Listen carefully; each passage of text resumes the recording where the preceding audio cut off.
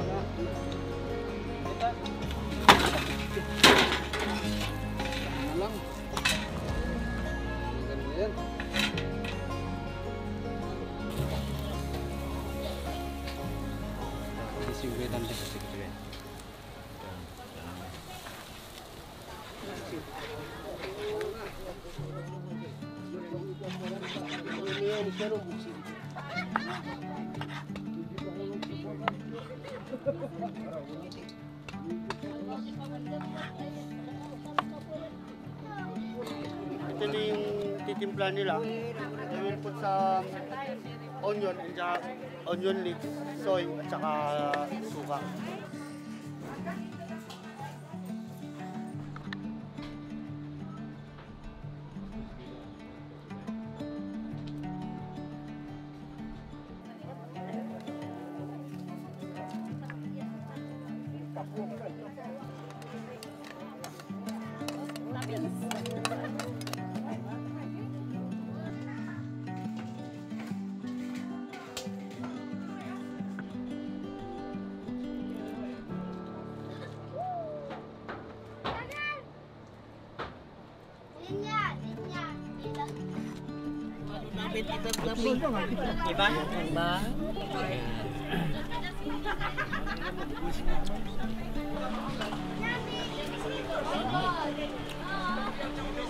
Patay, pulutan. Patay ang tawag namin sa iniihaw na yung balat ng baboy. Ang sarap. Wow, yummy. May pulutan nila man, nakabakol. Nganan nyo. Wala mo. Ay man. Lagi ka mo mangga.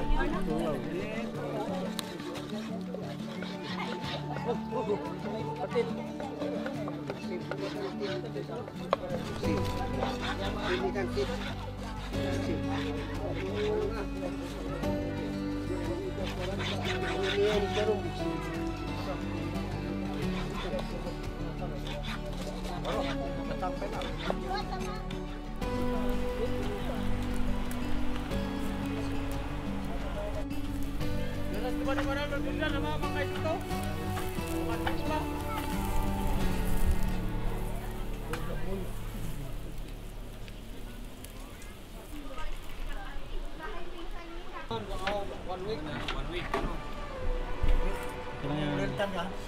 Mainit.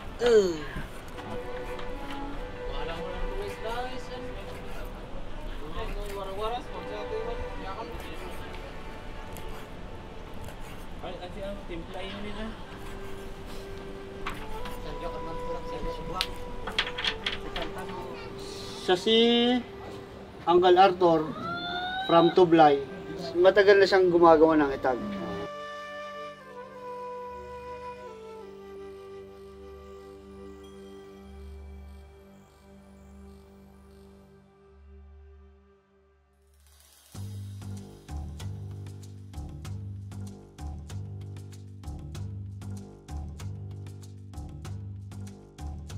Nakita niya na sana ninuno niya nung una, at saka sa pangalawa, pangatlo, at saka siya na, pang-apat. Nung araw, wala kasing refrigerator. Kaya talagang ang pang-preserve lang nila para hindi malangaw or mauod yung meat natin, gumagamit sila ng asin. Pag sa banga ka maglalagay ng etag instead sa container, kasi ito, hindi siya lalamig, hindi siya iinit. Hindi pwedeng paiba-iba yung temperature ng etag natin kasi masisira talaga siya, magkakaroon ng molds. Pwede nang isabit yan pag ito natuyo na yung dahon.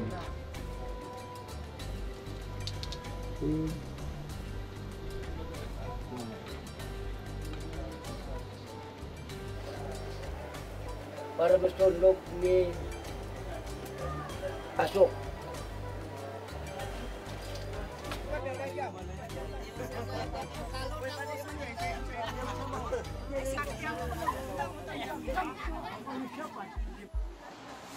Natanggal na yung laman loob, so ito, lilinisan muna nila yung intestine.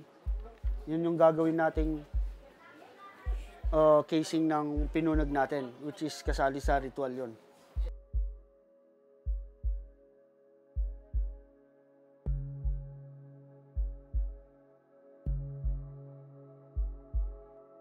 Natutunan ko paggawa ng pinuneg nung bata pa lang ako. Kasi nung bata ako, ganito na yung ginagawa namin, kagaya nila. Kasi kami yung pinakabata sa Cañao. So kami yung gumagawa talaga nito. Ito, babalik ta rin pa natin to para masiguradong malinis at saka hindi mapait.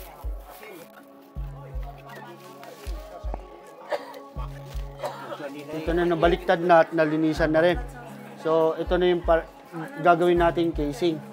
Ito na yung dugo natin. Lalagyan natin ng garlic at saka onion. At saka some fats and scrap galing sa pig din. Ang talagang pinuneg lang dati, asin at saka rice lang nilalagay. So ngayon, we will use garlic and onion para sa ating pinuneg. And salt at saka paminta na rin. Ito, i-mince natin lahat ng mga ingredients. Then, ilalagay na natin dito sa casing. Napaka-importante yung pagpasa ng paggawa ng pinuneg para hindi mawala ang tradisyon na pagkain. Magaan sa akin kumita ng pera sa paggawa ng pinuneg. Sana ma-adapt ng anak ko. Itong bituka, ito yung magiging natin, funnel natin. So, ang gagamitin nating funnel, ito na, bituka.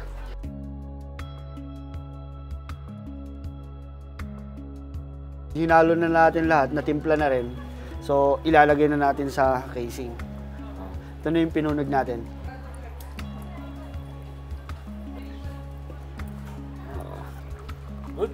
Yun.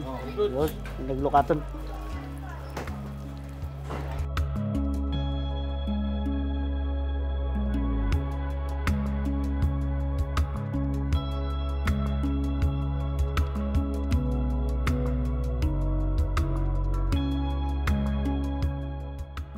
We will boil it in 30 minutes. Hindi basta-basta ang pag-boil kasi ng pinuneg. Nilagay natin sa plastic para hindi siya mabuwag. Ito na yung pinuneg natin, naka-boil na. So, ang gagawin natin, tutusukin natin para lumabas yung hangin.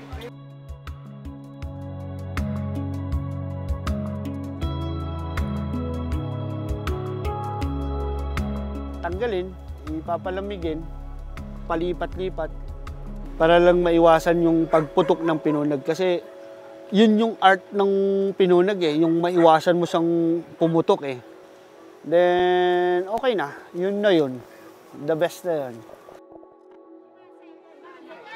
Ngayon, ito na yung pinuneg natin, luto na. I-slice na natin para kakain na tayo.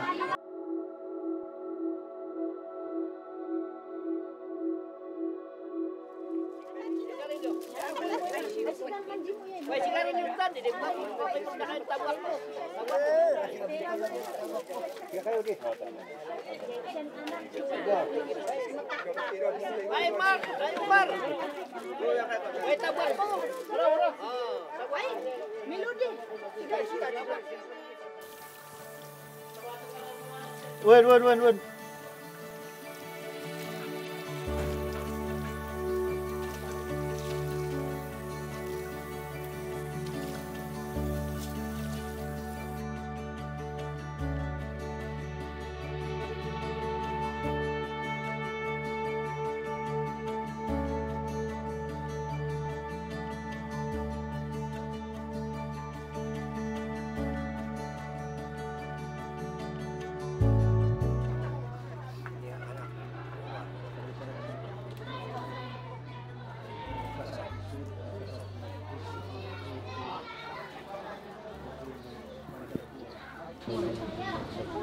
Walang siya dulu.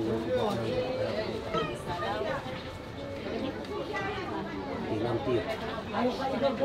Ito sa Nanti. Ating mga tayo ka mga kunin.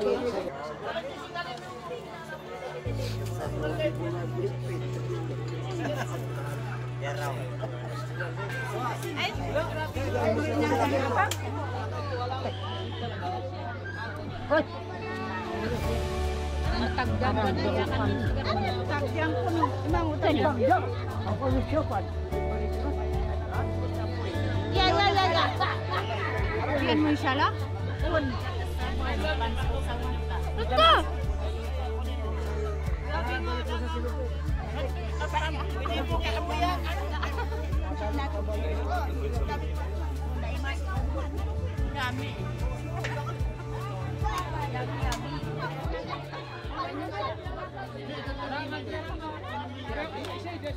Ito yung history ng watwat. Pag uuwi ka na, may karne ka na, ayan na. Ayan. Pwede mo nang iluto ng anong gusto mo.